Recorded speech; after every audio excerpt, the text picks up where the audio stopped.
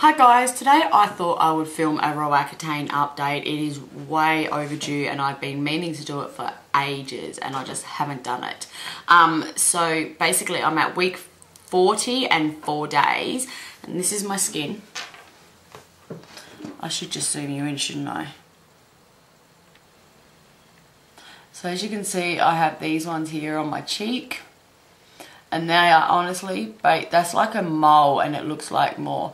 And this is just a scar. This is probably at its final stages of healing. I have this one which I picked at the other night and I'm so angry because it was nothing and now I've made it something. And then I have one up here that's a pretty deep scar. So obviously I have a lot of scarring, but honestly I can put my makeup on now and have clear skin. So you've got that big scar there, all that scarring in that one, and then all that, these are scars, that's like a mole with a scar on it, and that one's basically nearly all gone. Ah, stupid remote. Okay, so that is my skin at the moment. I have a dermatologist appointment on Monday, which is 2 days away. And obviously I'll see what she has to say, but I don't think she'll have much to say because basically this is really the only scarring. There's no active thing, but it wasn't even a pimple. I was just picking at some dry skin, and with the Roaccutain your skin is very thin, so you make a scab really easily. So I've only got myself to blame for that one. I'm still using the Roaccutain treatment combo that I showed in my previous video, which is still working amazingly for me. One thing I must say I have noticed since my last video is my dermatologist told me that I don't need to use moisturiser. But I have really found I notice a difference in my skin when I do use moisturiser. When I had all these ones really big and active and this one that was really big and active, it just always seemed to be really dry and I would sit there and I would play with it. And then when I used the moisturiser, it wasn't like that dry and I wasn't tempted to pick at it all the time.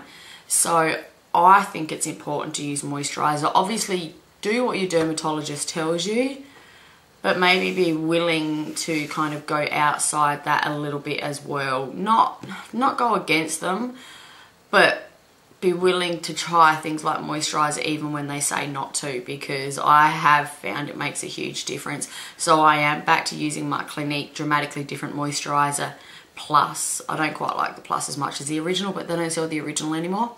But I use that, but only at night. So I'll put the Duo, La Roche-Posay Duo Cream on. I'll let that sink in and fully dry, and then I will put on the Clinique moisturiser on my face. And then because I have really sensitive eyes, I've got to be careful what I put on them. So the last couple of weeks I've been putting, probably last week, but I had a sample that I used for a week or two as well, which made me want to buy it, is the Elizabeth Arden 8-Hour Moisture Cream. And it can be used for so many different things. It's really completely worth it. And is it just me, or has Priceline always stocked Elizabeth Arden? Because I only found it in the store about a week ago. And you know, I went to the counter to buy this Elizabeth Arden cream and they had it and they gave me a sample, but it was like 70 or 80 bucks. And I'm like, I don't want to spend that much. And then I bought the cream for $8, oh my God, $25 in Elizabeth Arden. Oh my God, can you tell it's really late at night because I can't even speak. I brought the Elizabeth Arden 8-Hour cream at Priceline for $25. So I was more than happy with that. So yeah, sorry it's only a short one. This is my skin as it stands. I am really happy with it. From where I've come to this, I know to a lot of people this is probably bad, but I'm over the moon with it and I'm really happy with the way it looks. So yeah, if you've got any comments or questions, please don't be afraid to leave them below. I love answering them. Give this video a thumbs up if you like these videos, and if you haven't already, subscribe, and I'll see you next time. Bye.